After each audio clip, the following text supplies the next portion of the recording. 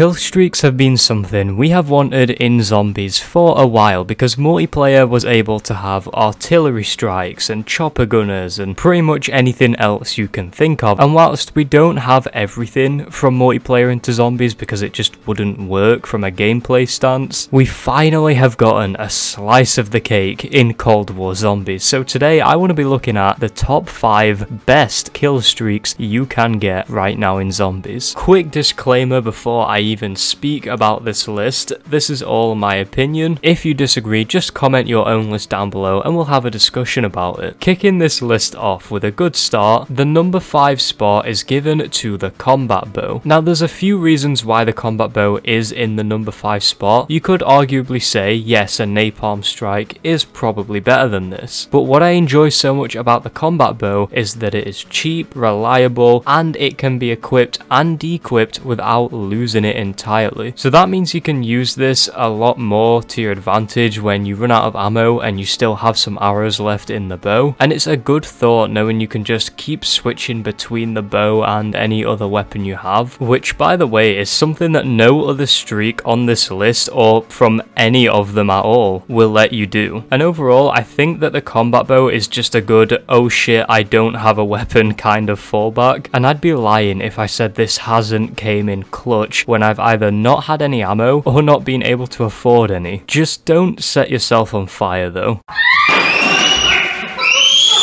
Moving on to the number 4 spot, we have the war machine. This thing is like the combat bow's older brother. It has more ammo than the bow, which is useful for obvious reasons. The only problem is you can't save that ammo, you have to use it all in one go. You can't put it away like you can the combat bow, which kinda sucks, but I feel like there's more payoffs to the war machine, so it does make up for it. Oh yeah, this thing has big explosions, like Chungus level explosions.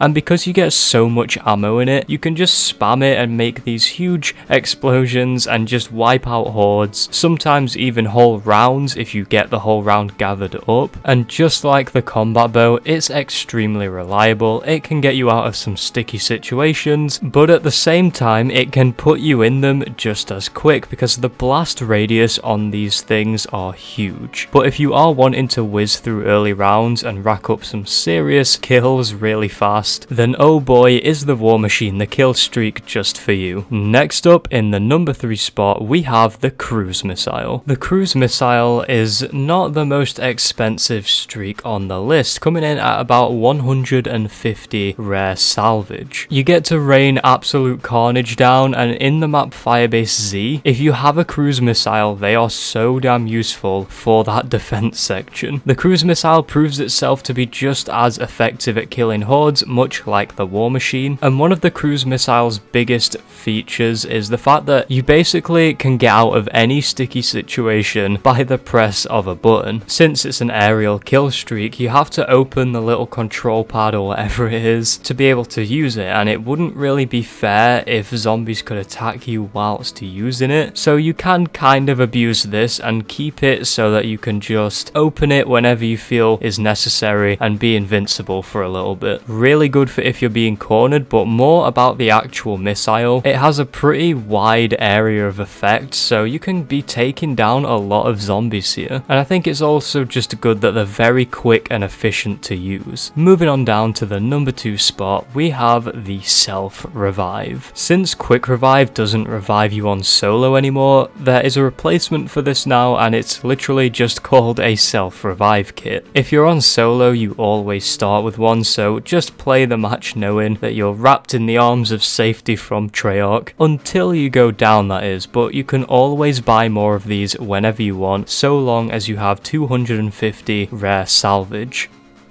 This is one of those things in the match you're always going to want to have. No matter how good you are as a player or how confident you are always going to need, at some point, a self-revive kit. It's even worth picking one of these up in co-op. I mean, there's not always a guarantee that your teammate is able to revive you, and as you can clearly see, this teaches you a very valuable lesson that the only person you can ever trust is yourself. But really though, self-revives always have and always will be one of the most useful kill streaks you can get in your zombies game. And taking the crown for the #1 spot, we have none other than the chopper gunner.